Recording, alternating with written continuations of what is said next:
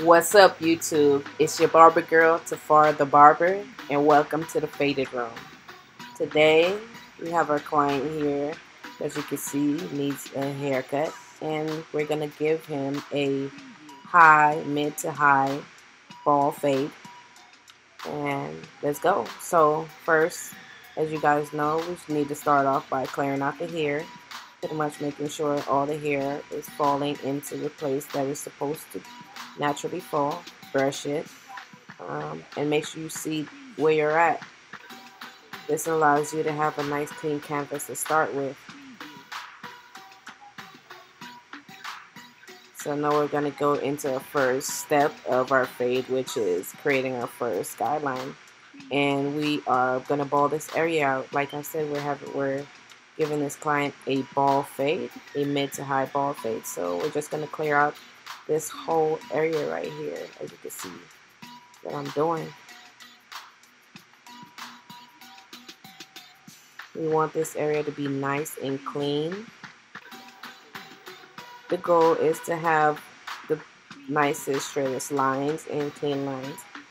You don't always hit that goal every single time, but as close as you could get to it would do for the cut.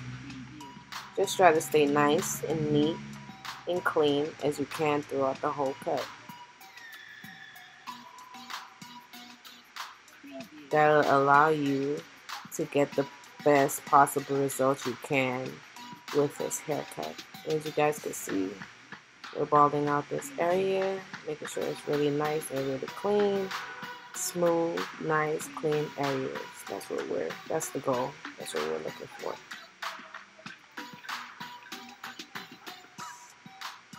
Now we're on the other side, and we're pretty much going to be doing the same thing, cleaning out that area. We're going to speed this up because we already did the other side. This is just to show you guys the full head that we're going to be fading. And pretty much, as you guys can see, our first guideline is in.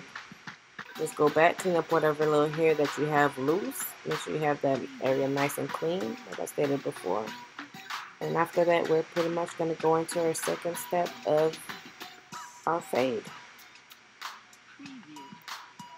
And this technique is something that I use, but it's pretty close to the bald line, but I go in with my babless clippers all the way closed, and I just create it's not a thick guideline. The second guideline is just a pretty small, but smaller than an inch, but half of an inch.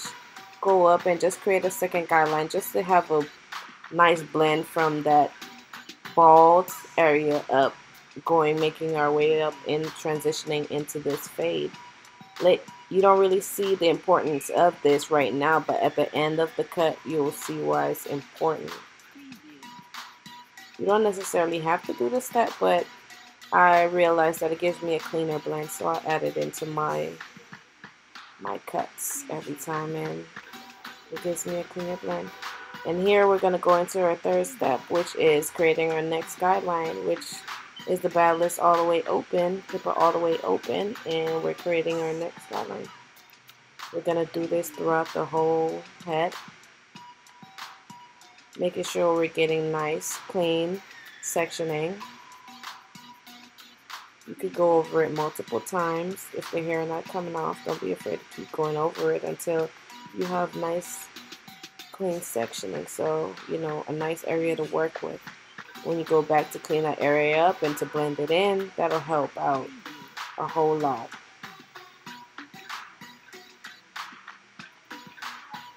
And right here, we're pretty much just going to speed this other part up. As you guys could see, we're already having a nice, smooth, clean blend to this high fade. And that's our goal. That's what we're looking for, a nice, smooth blend with no lines in our fade.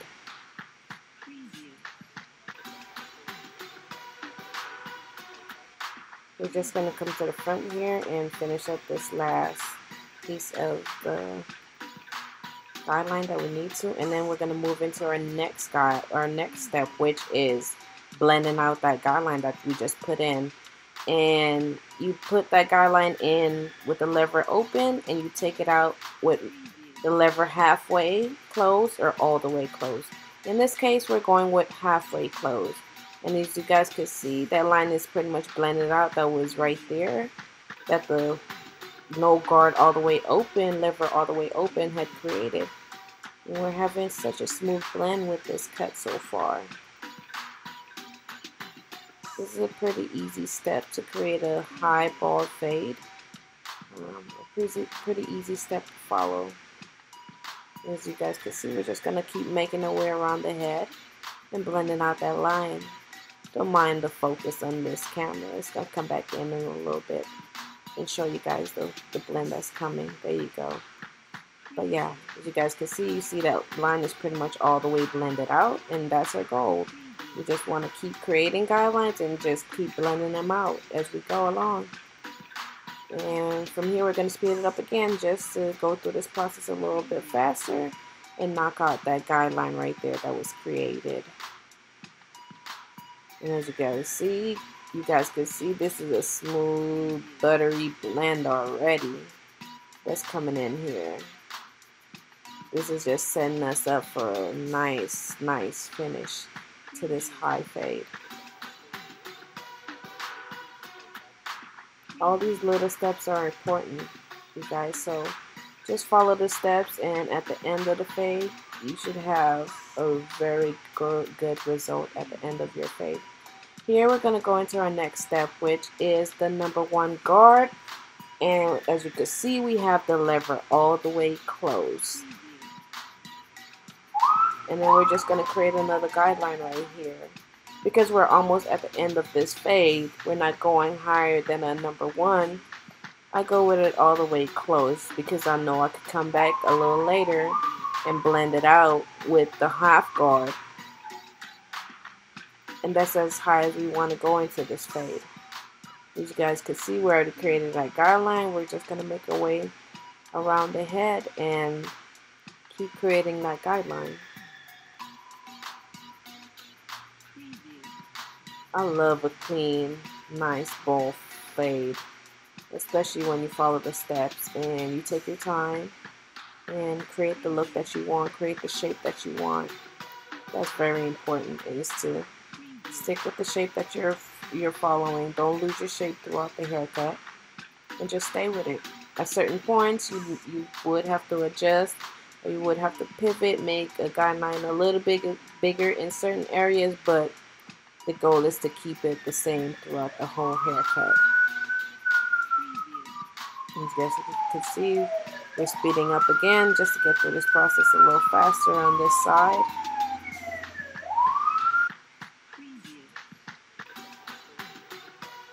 As you can see, I'm not really trying to go pretty high into the top part of his hair. We're just trying to knock out that bulk that's right there. We're trying to create a guideline and knock out some of the bulk so we can have a better area to work with later when we come back and knock out the guideline that we're creating, plus blending the top of the hair into the fade, which is pretty much our finishing step to this haircut. But for now, we're going to go back in with our half guard, all the lever all the way closed, and we're going to knock out that guideline that we created with our 1 guard on the Andes Masters all the way closed. As you guys can see, we're pretty much knocking out that line right there. We still have a little bit of bulk in the top there, but later you're going to see how we're going to blend that into the bottom of the fade and just give ourselves a better, smoother blend. But so far, as far as going from the bottom to the top, you guys can see how this blend is just very smooth and very nice. We keep brushing just to see where we're at all times. Don't forget to keep a brush or comb in your hand just so you can clear the hair that you're already cutting, plus brush the hair back into the natural pattern that it grows so you could have a nice clean area to work with and see what you still need to blend, or if you don't need to blend and just need to move on. And that's what we keep doing here, is just blending out that line that we've created. At this area of the head, as you can see, I'm just tilting the clippers at a different angle just because of the way that his hair grows at this area. Instead of growing straight down, it grows a little bit towards the front, so we'll go ahead and blend it in that direction. Now we have the one guard all the way open, and as you can see, we're blending the top of the hair into our fade that we already created. I'm not pressing down or putting a lot of pressure on this. I'm just slightly running the clippers over just so we could get a blend. And we're just going to keep working that in until we get a blend right here from the bottom of our fade into the top of the head. And you guys can see it's already creating a nice blend from the bottom into the top. And we're just going to keep doing this throughout the rest of the head, creating that blend. And we are going in the direction that the hair goes. As you can see, the front part of his hair really grows towards the front, and then the rest of it grows down a little bit. It's at an angle a little bit, but not as much as the front. So we're just going to keep gliding and taking off those extra hair, taking off that bulk, keep brushing and making sure we get the best blend possible. Right here, like I stated earlier, sometimes you have to pivot, and this was an area that I had to pivot. I had to go up with my lever halfway open and just blend that area because we had a little bit of extra bulk that wasn't coming out with our downward motion. As you can see, we're getting a better blend from the top into the bottom, and we just keep moving that lever just to get that nice blend. This is a blending slash detailing time of your cut. This is a moment that you just got to keep detailing, and that's what we're going to keep doing. Here I go back in with our no guard, and I'm not creating a guideline or anything like that. All I'm doing right now is just cleaning up that area that we had already blended. And no, I'm not putting a lot of pressure. It might look like that without the guard in certain areas, but as you can see, the clipper is at an angle, and we're just taking out those little bulks and those, blending up those extra hairs that are sitting there stranded, just so we could get the nicest, smoothest, buttery blend that we can for the finish to this haircut. And as you guys can see, I'm not creating a line or anything like that. We're just blending this, and it's coming out pretty smooth. This is a pretty good blend. We're gonna do the same thing in this motion. Just coming down, taking off any extra hair that was left there. Now we're gonna prep the hairline and knock this hairline out. Give him a nice crispy hairline with this nice crispy smooth blend that we already gave him with his cut. And a part of prepping the hairline is making sure all those stray hairs or anything that might not be in order with the head is removed. And as we know, to get a nice crispy line in the front, you got to clean the area that you're going to line up. This is just a warm towel just to get any type of oil or anything like that that's at the hairline area, and just take any extra hairs off that might be there. Clean it up and get it ready for that nice crispy lineup. You can see he has a pretty clean forehead so far. So put that on, and we're gonna use the dryer here just to dry the area and prepare the area a little bit more. Put it on a cool setting just to dry the area and prepare the area. As you guys can see, this area is pretty much prepped. Sorry again for the focus of the camera, but it will come back into focus, and you guys will see at a later time how the hairline comes out. It's still a little out of focus, but don't worry, you guys. You'll see the actual lineup. Just bear with it. And here we go. We're just, we're trying to keep the hairline as natural as possible. He's a little kid, so we're not trying to start off and push his hair back. We're just trying to give him the most natural hairline as possible. And, you know, clean it up later and make sure it's really nice and crispy when we're done. This is not the finished hairline, but it's a part of the process to get to that nice crispy line at the end that you guys are going to witness.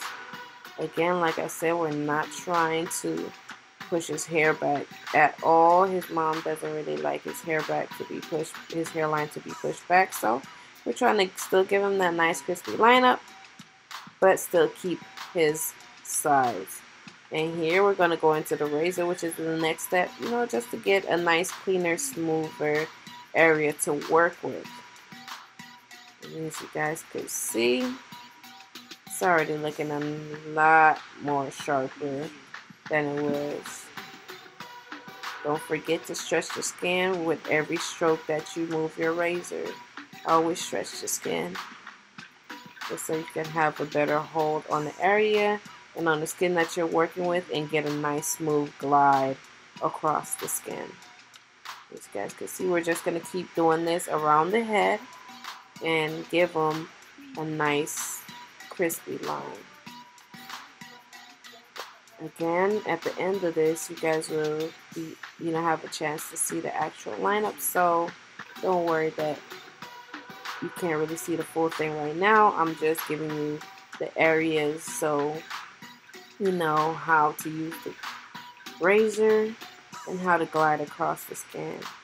Don't forget to remove any stray hairs, any little baby hairs or anything like that. We want this area smooth and clean. The smoother and the cleaner, the better your hairline and the cut will look.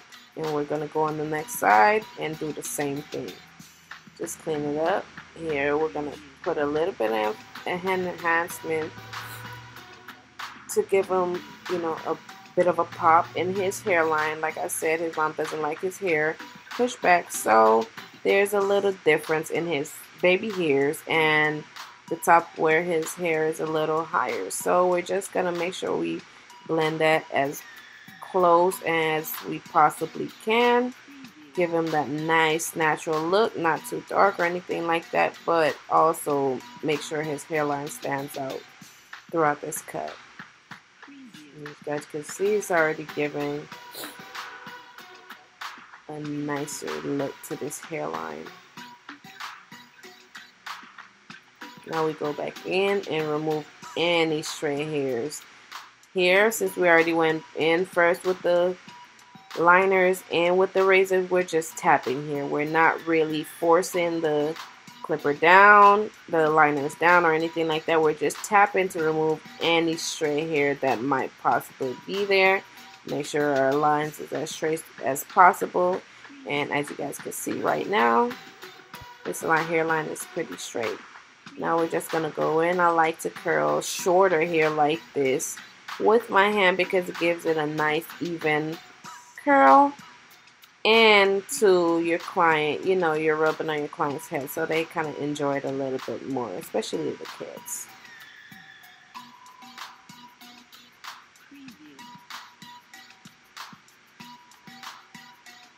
And this hair is pretty much almost done. We're just going to keep doing this until we get a nice even curl pattern going across the whole head. And this is the finishing product. Look at that blend. Look at that blend. Follow the process. Trust the process. And at the end, you will get great results. I love this blend. His mom loved this blend. He loved this haircut. And as you guys can see, we did our thing. Alright, y'all. Thank y'all for watching with your girl, Tafara the Barber. This is the faded room, and we'll see y'all in the next fade. Don't miss it.